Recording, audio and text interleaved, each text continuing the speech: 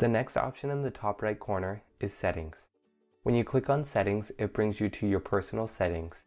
Here you can edit your name, email, mobile number, and password to log into the portal. The personal greeting is an audio message that will take place before your phone rings.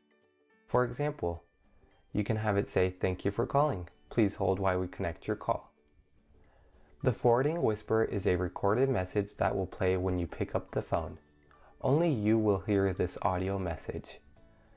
For example, you can have it say, "Receiving call from your direct number." You can have the forwarding whisper say anything you would like in order to better understand what number the person is calling and how to best answer the call.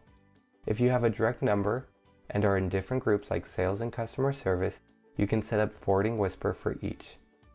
The orange cloud is how you upload audio to the portal. Click on the cloud and it will bring up the sound manager. The voicemail settings tab allow you to edit your personal voicemail setup.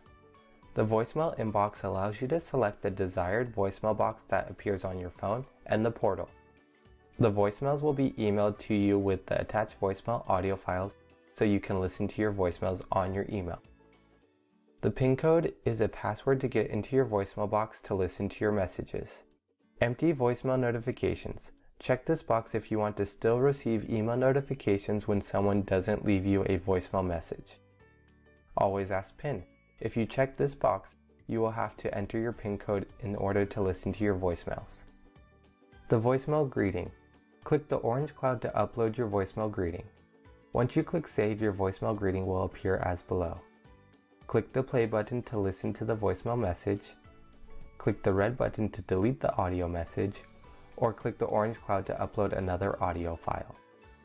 The temporary greeting takes precedence over your voicemail greeting. You can set this one up for a holiday and it will play instead of your normal greeting.